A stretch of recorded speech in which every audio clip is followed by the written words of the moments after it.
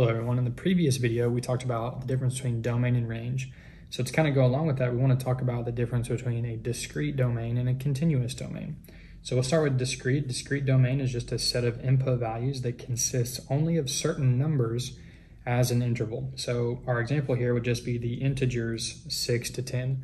So integers, we just have 6, 7, 8, 9, 10, no decimals or fractions in between those whole numbers. So on a graph, we just represent them as single points. Okay, we don't shade in between or anything like that. For continuous domain, we have a set of input values that consists of all numbers in an interval. So we're still using numbers 6 to 10, but it's all numbers 6 to 10. So notice here we have a dot at 6, a dot at 10, but we've shaded in between there because we do include those values that are between the whole numbers. So we're gonna look at two examples of word problems where they ask us to find the domain and then tell if the domain is discrete or continuous, and then we'll also draw a graph of the function. So example 1 says the linear function m equals 40 minus 7d represents the amount m in dollars of money you have after buying d DVDs. So two things they want us to do, kind of three: find the domain of the function, tell if the domain is discrete or continuous, and then graph the function. So the domain, remember, domain is like our input value, which is like our independent variable, which is going to be the variable that is not solved for, right? So in this case, this equation is solved for m, right? So m would be our output value or our dependent variable. So when we're talking about domain, we want to focus on d, the variable d, okay? So D represents the number of DVDs we could buy. Well, we could buy 0 DVDs, right? So I'm going to write these as coordinate points first. We could buy 0 DVDs. How much money will we have left? We'll still have $40. We could buy 1 DVD. That will cost us $7, so we will have $33 remaining. We could buy 2 DVDs, which would cost us $14, which means we have $26 remaining. We could buy 3 DVDs, which would mean we're spending $21, which means we have $19 remaining. We could buy 4 DVDs, $28, so we have $12 remaining. We still have enough to buy a 5th DVD, and we would have $5 remaining.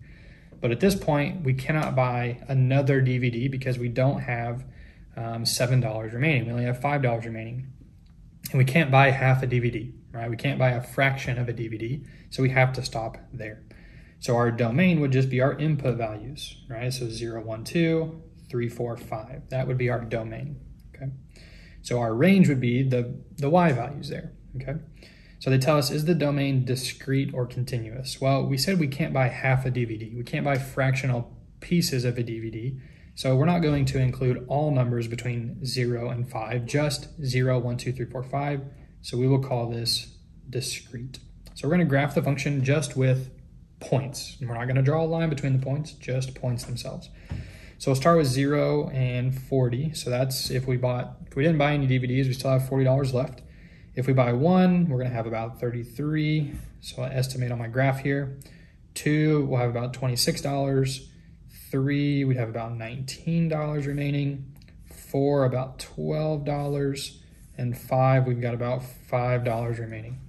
And that's all we would do. We would not connect to those points because we can't buy half of a DVD, right? So we only use points there, and that represents a discrete domain. Okay, so let's look at example 2. Example 2 tells us that we have a 40-gallon water tank, and it's draining at a rate of 5 gallons per minute. The number g of gallons remaining is a function of the number m of minutes.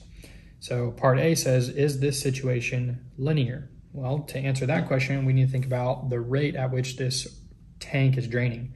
So it tells us it's 5 gallons per minute, right? So we could say for part A, right, as our minutes increase by 1, so as m increases by 1, g, which is our gallons remaining, decreases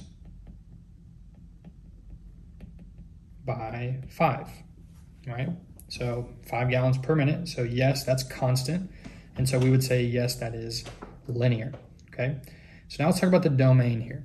Well, domain, once again, is going to be our input, which is going to be our minutes in this case. Well, before we start draining this tub, that's minute 0, we have 40 gallons in the tank, right? So we could say that would be like 0, 40. Okay. All right, after 1 minute, we're down to 35 gallons.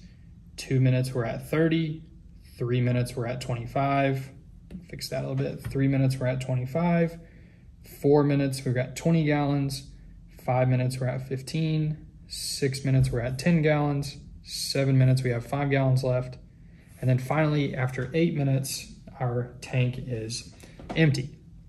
Okay, so now, right now it looks like a discrete domain, but let's ask ourselves, is the tank only draining on the minute, right? So we start, we pull the plug, but no water comes out until exactly 1 minute. Is that how it's gonna work?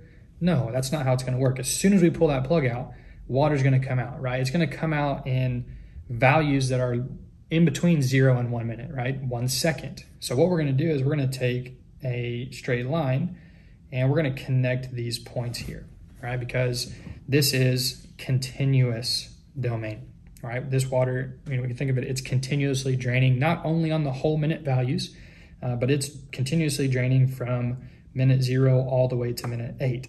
So how would we express this? We wouldn't write the domain as just 0, 1, 2, 3, all the way to 8 because we need those values in between there.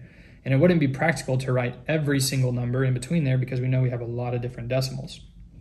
So we're gonna write it as an inequality, right? We start at minute 0, we're gonna put our variable m in the middle, and it takes us 8 minutes to drain the entire tank. So now we're gonna put our inequality symbols of less than or equal to.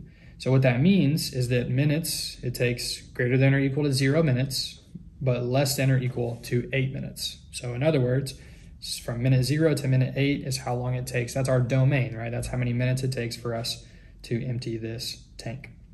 Okay, so I hope that gives you a better idea between the difference of discrete and continuous domains.